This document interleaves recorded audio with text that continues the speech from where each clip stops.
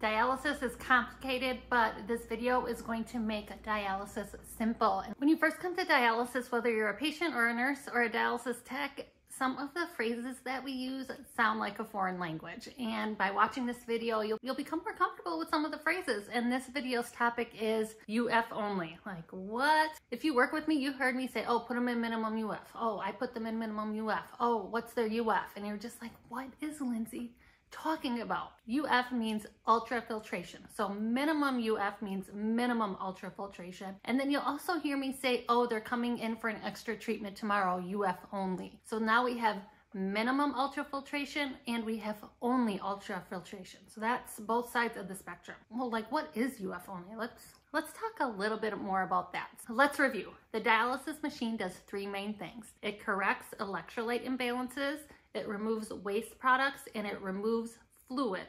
And UF, ultrafiltration, is the removal of fluid, okay? So whenever you hear UF, think removal of fluid. So then if I have minimum UF, I have minimum removal of fluid. And if I have UF only, I have only removal of fluid. And you'll also notice some changes with the machine when they're in UF only. The machine gets quiet, because now the only thing that we're doing with that machine is removing fluid.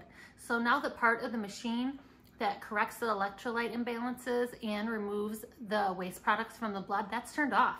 So you'll start with a full bicart and a full jug of acid, and at the end of the treatment, they'll still be full because we're not using that part of the machine. Why would somebody come in for UF only? Why would people do that? Why wouldn't we just do all three? And the dialysis machine is so amazing that we can turn off these two things and we can just remove fluid. Patients that will need to come in for an extra treatment are people that have too much fluid. So instead of coming in for treatment 3 times that week, they're going to come in for a 4th one. And we know that dialysis can cause a lot of fatigue for our patients. So by eliminating these 2 parts of the machine and only doing removal of fluid, there's less fatigue and people tend to tolerate the fluid removal better. And what I mean by that is they have less cramping, they have less low blood pressures, there's less nausea or vomiting, and they go home and they have less fatigue. I would say good candidates for this like UF only treatment, removal of fluid only treatment, are candidates that don't miss treatments. They always show up for their treatments, because it's been my experience that some patients that might miss treatments, if I try to get them to come in for an extra treatment,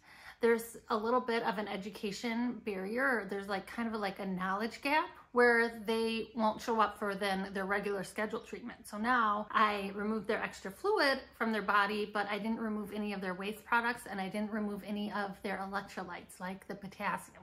And the potassium, we know when it gets too high, it is very lethal for the patients. So even though we might have some patients that come in for an extra treatment, only certain ones will be UF only, and then other patients will be regular hemodialysis. And that's up to the provider when you talk to them about like, hey, so-and-so is up on a lot of fluid, they're having a lot of symptoms, they're short of breath, they have a lot of swelling, they don't think that they can catch up to their dry weight by the end of the week, can they come in for an extra treatment? And the provider will be like, yep, that's fine. And then my next question is, should we do regular HD? So regular HD is where we correct electrolytes, remove waste products, and remove fluid. So should we do regular HD, or should we do UF only, or fluid removal only? And those are my thoughts on UF only dialysis treatments. I'll see you next time.